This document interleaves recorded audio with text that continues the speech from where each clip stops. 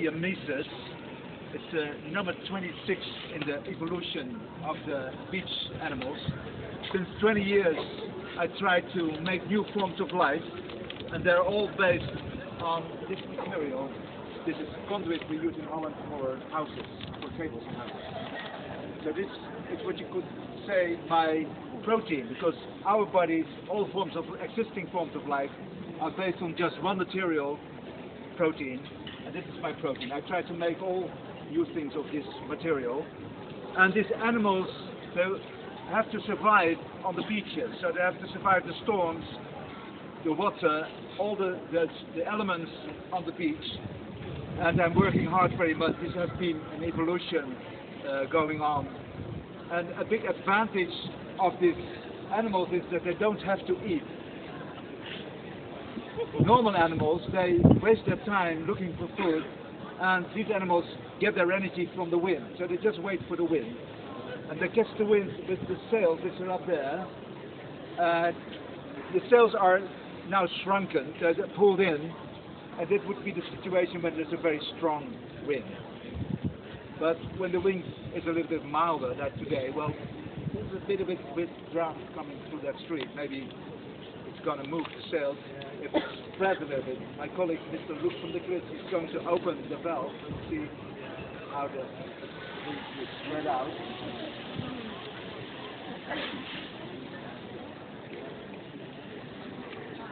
So when the wind comes from the front, the wings move like this.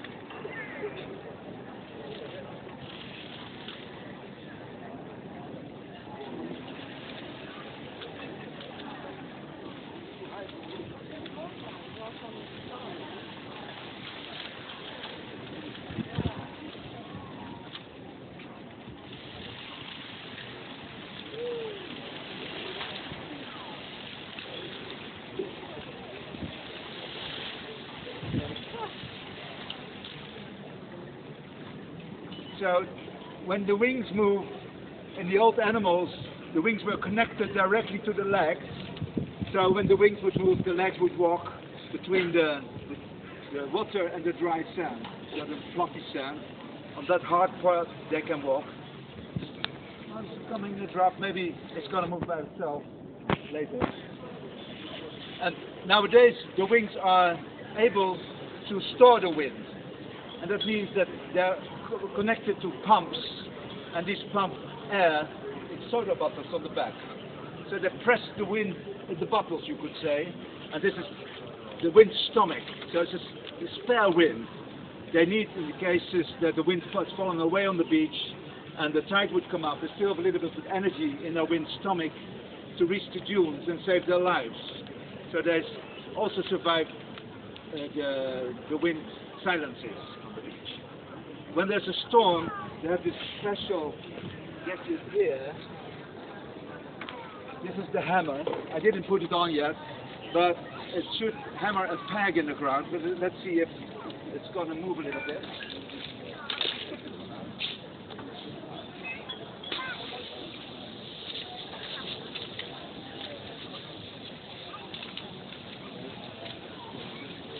Can you hold it a little bit? Up. Hammer it up. Yeah, sit on that side. Okay.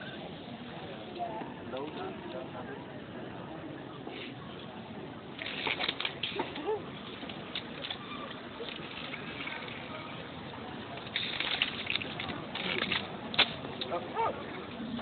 Yeah, all right. It's a bit high pressure for it. So.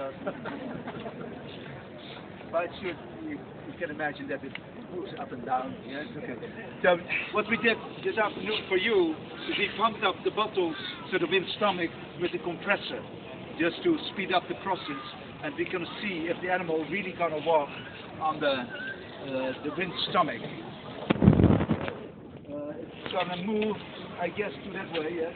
This something might jump out. So no, some not. Yeah.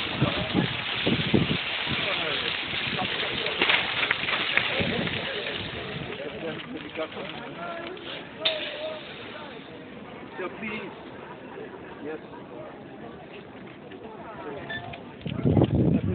Bigger chance to survive.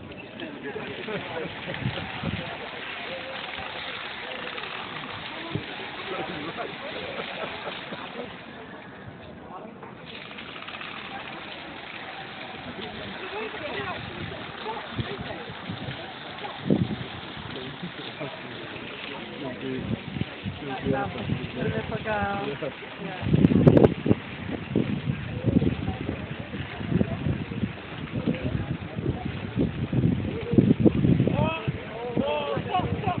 Stop.